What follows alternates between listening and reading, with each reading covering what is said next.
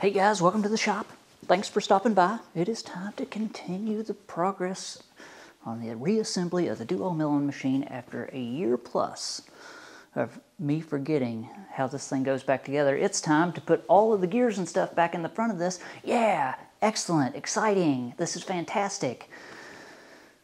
Let's see if we can't remember. Let's see if we can't remember how this thing goes back together and actually make it work the way that it should.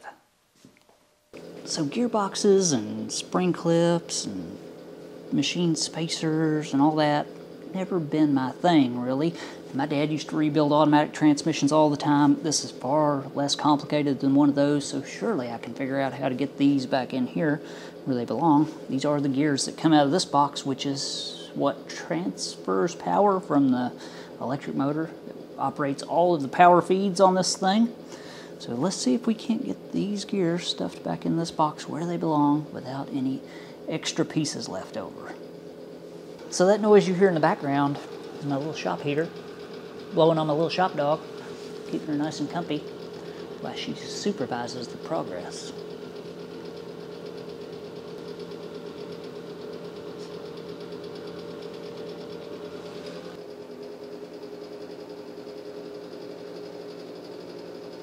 So I just remembered about a year ago I watched a strikingly handsome gentleman take one of these apart, and he's got some detailed images here of how that all goes together, so that'll help. Alright, let's start off. How about we start off with gear number 1?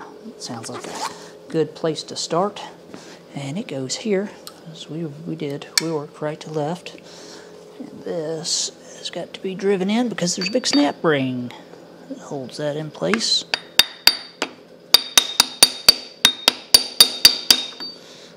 Go. This and a snap ring. Oh, I grabbed the wrong set. Well, there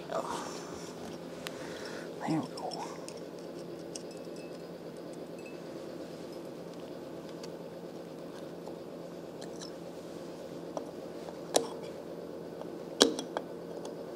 Come on. Snap. Okay, so yeah, there's spider web, spacer, key, get in there, key, gear,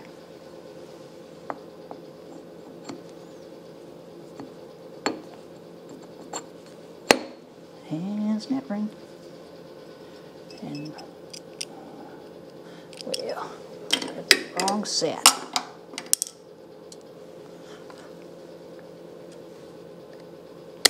Snap.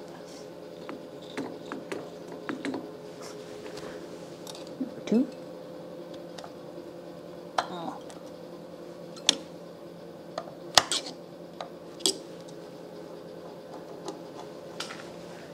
Get oil on that just because we can. Number 2. Not much in this one. Bag wise. Key, gear, oh, get in there.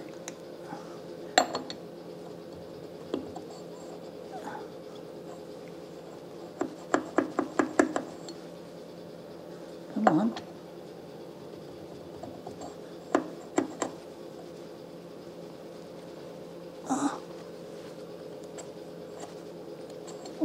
What's the problem? Why don't you want to go home?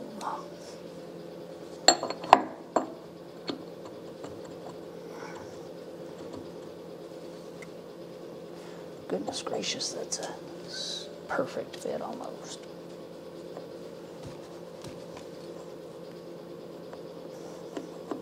Come on. You can do it. There we go. Let's give it a little tappage.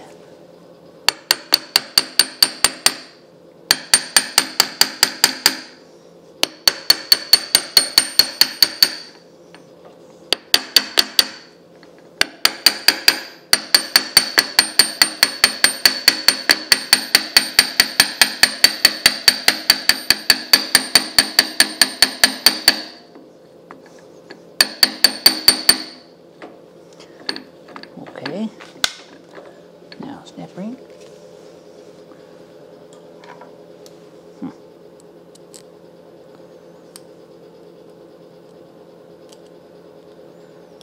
Get on there.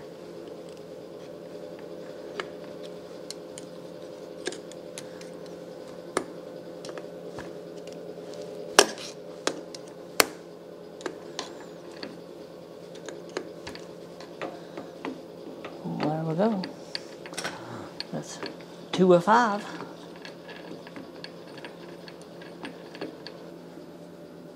Okay, that is not keyed. Number 3 does have a bronze bush. Oh.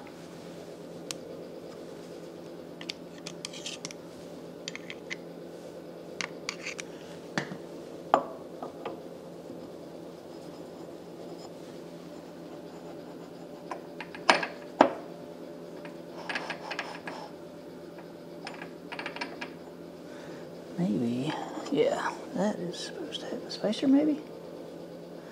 Ah, it's hard to tell. Go on there. Does.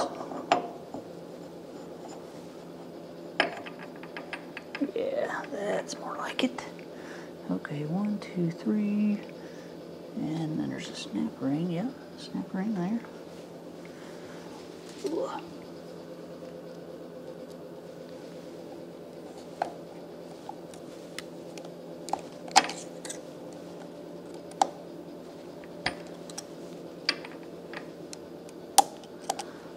Okay, 1, 2, 3, 4, and this is going to be the same thing, probably.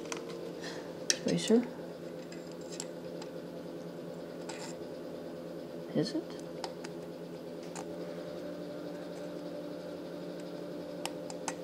Yeah. Spacer.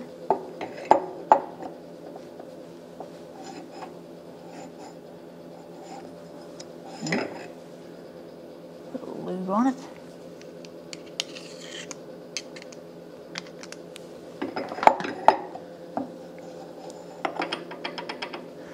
One, two, three, 4. And then what? It's going to go 5 here. Is that keyed? It is.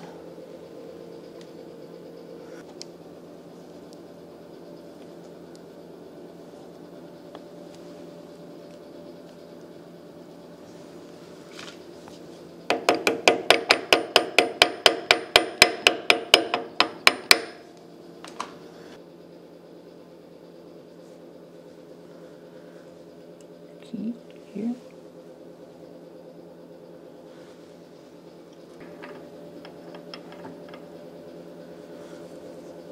Is it supposed to be like that? Yeah. Maybe this goes, no, it has to go like this, and then this has to slide back and forth because it has teeth on it that engage or disengage with this shaft.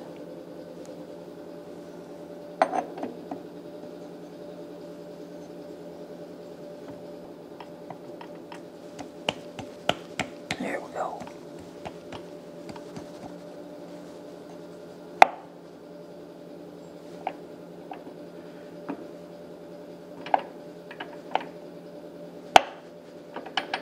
Okay, yeah. There we go. Now this has got to go here. Like this. And then snap ring. And that's it. Man, I was really making this more difficult in my head than it needed to be. Is there a snap ring goes on that? No? What's going on? Where's this go?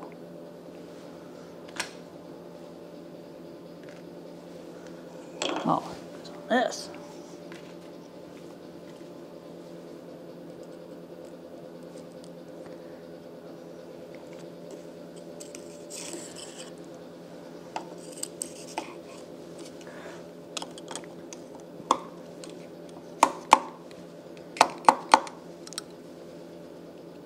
Key.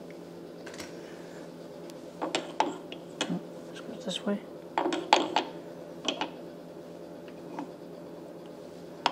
Boom. There we go. So we can, yeah, we can power everything. That doesn't slide as easy as I would like, but it does slide.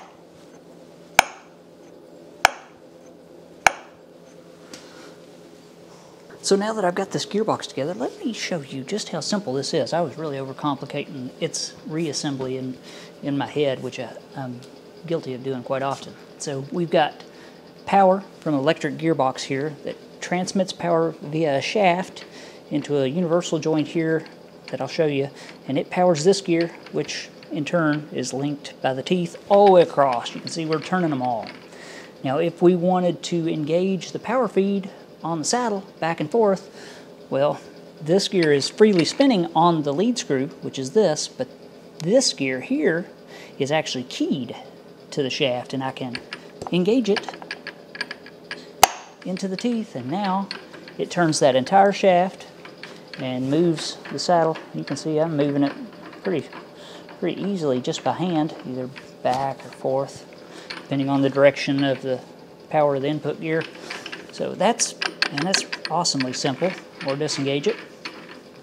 Or I can power the knee up and down, this whole unit, by engaging this little gear here, I guess you'd call it. Now, right now, this gear is spinning freely on this shaft, but you can see it's got teeth on it there that engage with teeth on this, and this is keyed to the shaft. So once it's locked, you know, it transmits power into that knee drive, and that's it, right? I can't really turn that by hand, but you get the idea.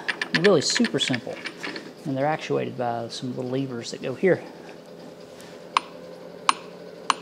Right? Super simple. I like that.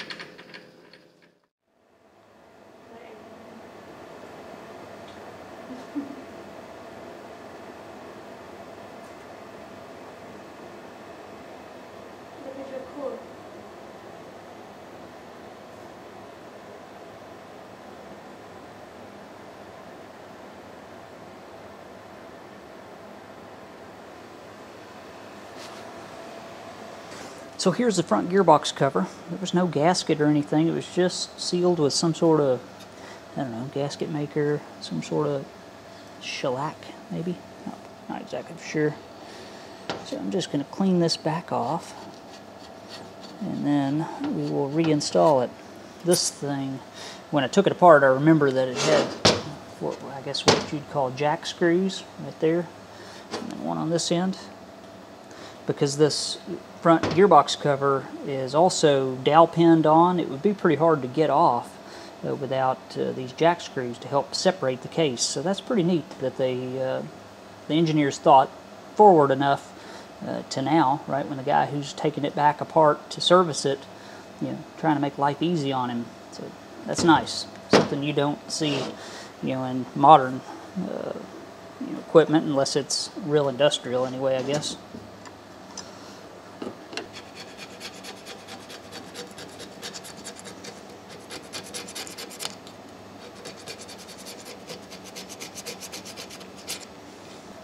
So although I like the fact that they put in these jack screws, that's not a very good sealing area there. They didn't leave hardly any room for a gasket or anything. I guess you could run the jack screw in to where it's flush and put some sealant on this one, but really you got like a 1/16 of an inch or less of mating surface to seal here.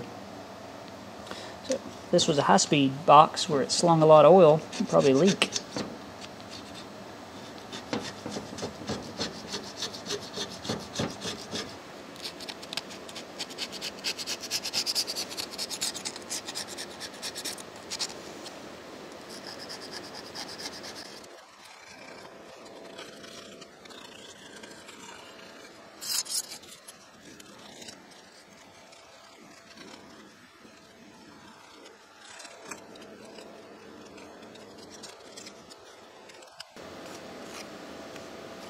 So for a gasket or a seal around this, I'm using this Permatex number 2.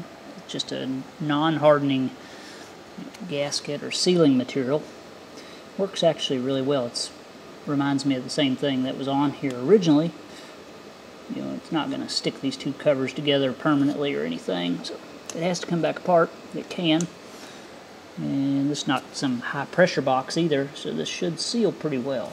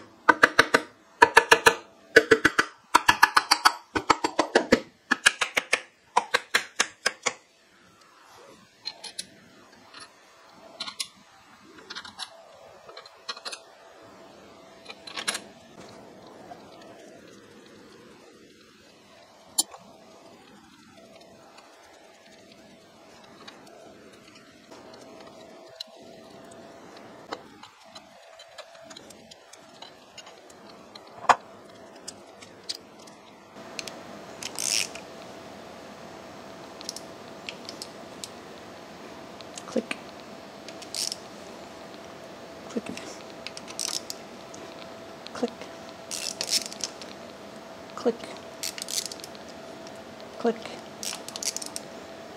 Click. Click.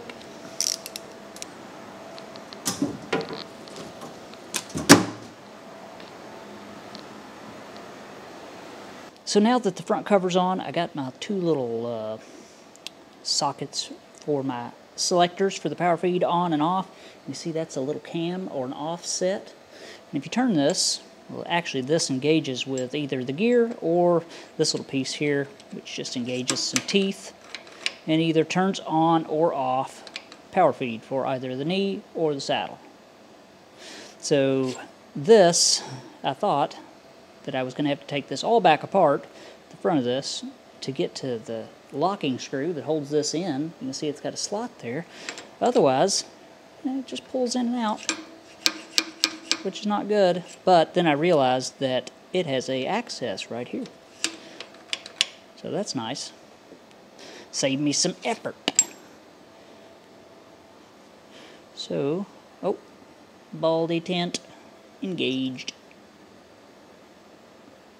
Yeah, there we go.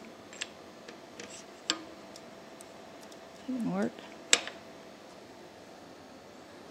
think so. Uh-oh.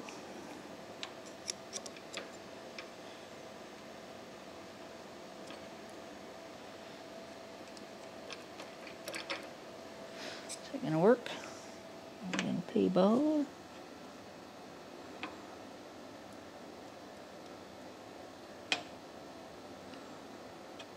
There we go.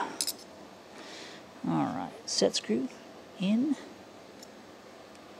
So it's got one set screw that goes in and just keeps this thing from pulling out. And then another set screw that goes in on top of that and locks it. So pretty neat, actually, the way that all works.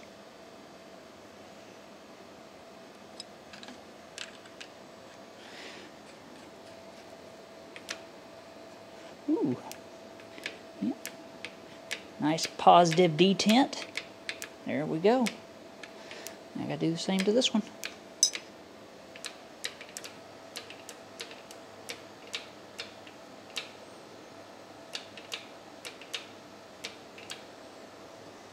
So I had to go back in when I originally tore this down and weld this cam or this offset there.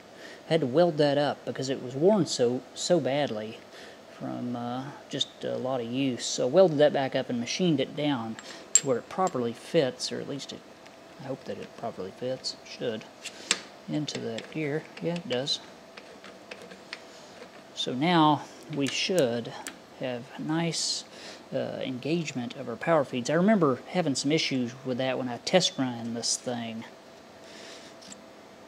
So screw or spring in. Oh, a little ball for the detent in.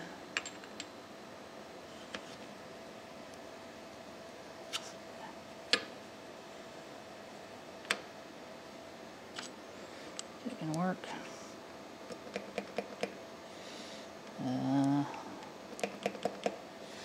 Maybe I need to turn this.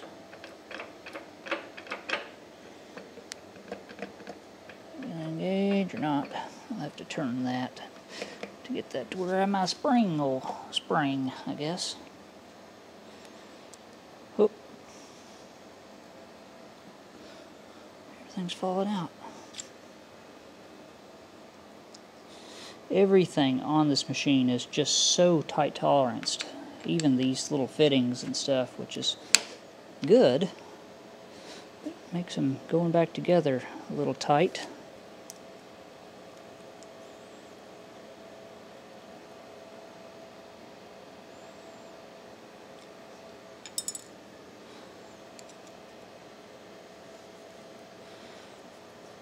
And this just locks that second set screw, or that first set screw down.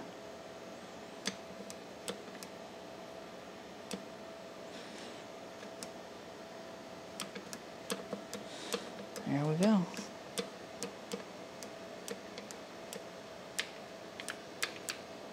Bada boom, bada bang. So all the power feeds on this machine, the saddle, the knee, the table, all powered by this one external gearbox, really, and it just feeds via shaft into this gearbox, and then you can choose one or all on at the same time. So pretty neat, I think.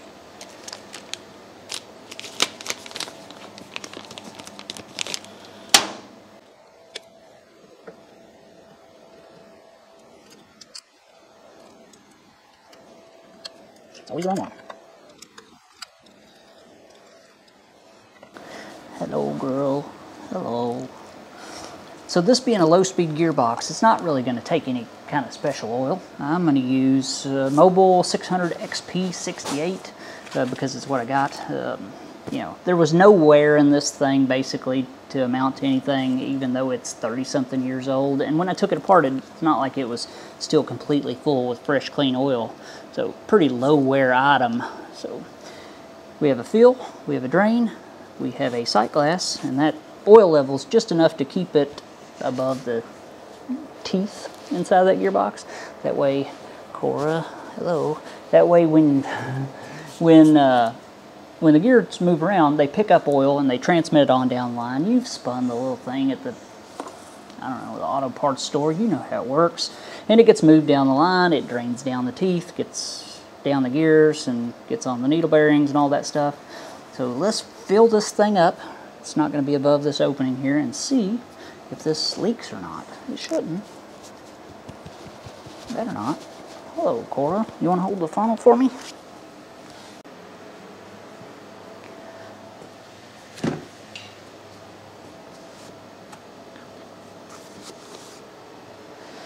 So I'm going to give this thing a drink of the good stuff, but don't drink too much. This stuff's expensive. A little funnel in there. It'll promptly fall out as soon as it's completely full and get all over the floor. So here we go.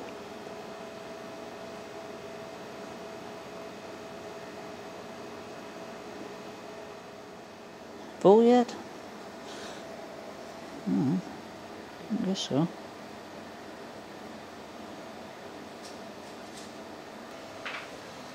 Maybe that sight's just so dirty and I'm not seeing it.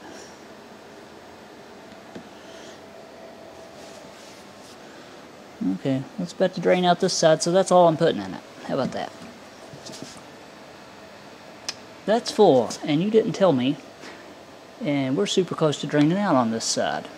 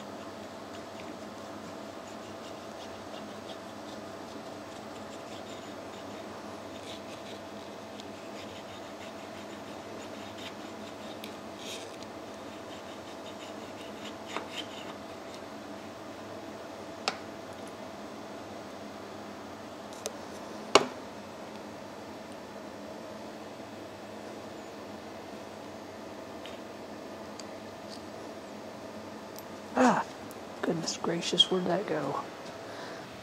I found it. There we go.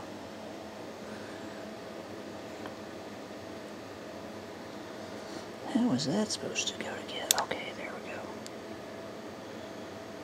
Just like that.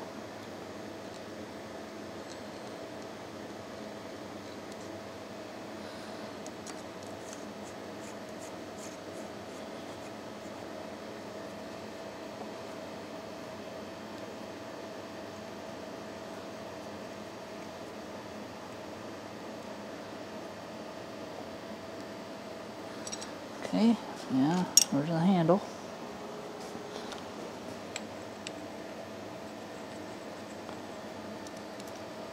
Engage, disengage, engage, disengage.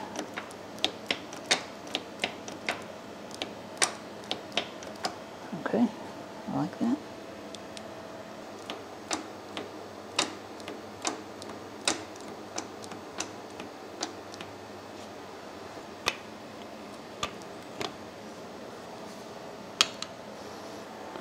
So this power feed selector, 90-degree gearbox, lead screw nut, whatever you want to call it, or all of the above, it does not get oiled from the oil lines or anything, so we pack it in grease, right? Or that's what I did. A little moly grease here. It was packed in grease when I took it apart, or it had grease on it.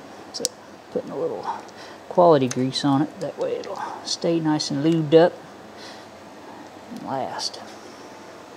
So we are making really good progress on the reassembly of this machine, and now it's time to install one of my favorite features that this machine has. And from my experience, usually machines of this size and larger will normally have something of this nature. And I'm just gonna call it the auxiliary control, because I don't know the technical name for it. But what this is, it's a way to move the table both right and left without having to reach out to the end of the table, because this is 12 by 54 or whatever. If you were trying to dial in a part, let's say you've got an indicator in the quill, you're trying to dial in some feature that's on the part that you're doing, well, you will need to operate both the saddle and the table at the same time. You know, you may have to reach beyond your capabilities and then try to get your head in over the work to see the indicator, and it's just uncomfortable. And in some ways, sometimes it's impossible. So engineers featured in, an auxiliary control like this that allows someone to comfortably operate both the table right to left and the saddle at the same time, so you can dial in a part. My Canteen mill has a really nice complete set of power feeds and just hand controls to move both the saddle and the table, all from the back side of the machine. This one you can do it from the front side, but it is definitely a neat feature to have. And let's see if we can't get this one permanently reinstalled. So a little closer look. So we have a graduated dial here, just like we would have on our hand controls at the ends of the table. So we can move in precise increments with this. We're not guessing. And all it is power transmitted through this shaft via the hand wheel into this bevel gear, which is just a socket with a key in it. Let's see if we can get you, maybe you'll be able to see it. There's a key there that engages with the key that is cut all the way down the length of the lead screw. So the lead screw just slides through this normally unless you turn it manually. So if we decide to use this, when we turn it, the key engages with that cut keyway all the way down the length of the lead screw, turns it, it engages with the lead screw nut, obviously, and moves the table back and forth. So it's super basic what's going on here. Just a really nice extra feature to have that you don't see on your common size milling machine usually.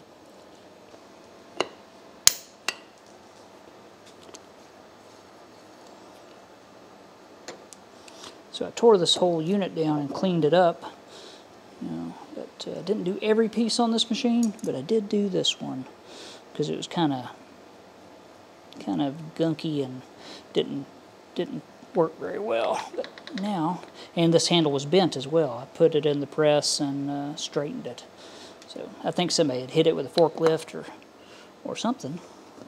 And what is going on? Oh, there's a snap ring there. And I don't think it necessarily got used all that much because it was, for one, it was bent.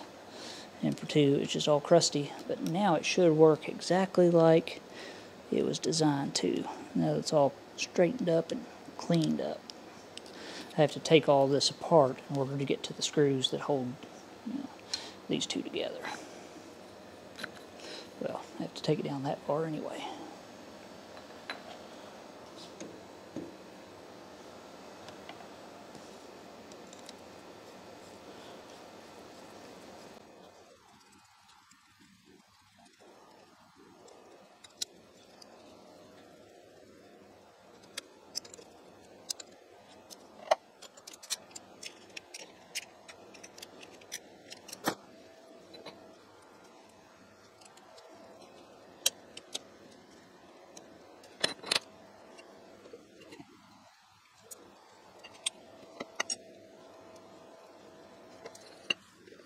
So this hand wheel has kind of a double safety built in. Just like most hand wheels that are on the front of a machine, you have to push it in because it's spring loaded, or else it won't engage the gear. Right? But you can also, with this, pull the whole unit out and it totally disengages from the from its gear mesh with that with its mating gear. So you know, it's a pretty common place to stand right here, and they thought about safety a little bit when they made this thing.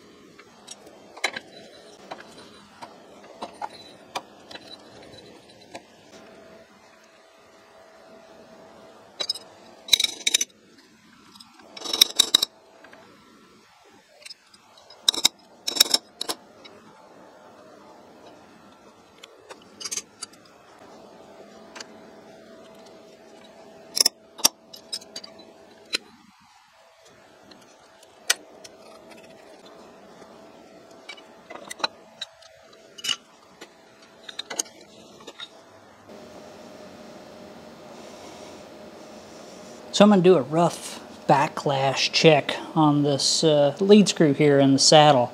So we got our dial on here. Let's just turn this to 0, get it lined up, and then turn it back the other way and see how much slop there is in the movement before the saddle actually engages. Wow, so less than 15 thousandths. I'm just doing it by hand. We could put an indicator up there, but you'll just have to trust me. That's pretty good. You know, I did no adjustments on the lead screw that goes through the center here. Plus, this runs a gear that hooks into a gear here that powers the lead screw. So we have a gear-to-gear tooth contact here that can give us backlash, plus the wear in the screw and the nut. You know, 15 thousandths. Less than 15 thousandths, actually. It's not bad. Well, Chloe's out there barking at her shadow. It's dark, and that's all I'm going to get done today, I think. Still a lot to do, though. Still got to install the power feed gearbox. That's a big job.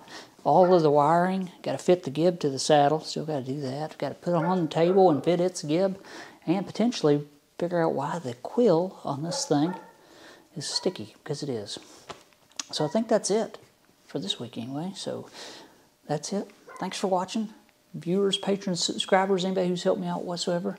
It is much appreciated. Make sure, if you haven't, and if you enjoy the videos, to hit that thumbs up button. Like the videos. That's the same thing. Share it.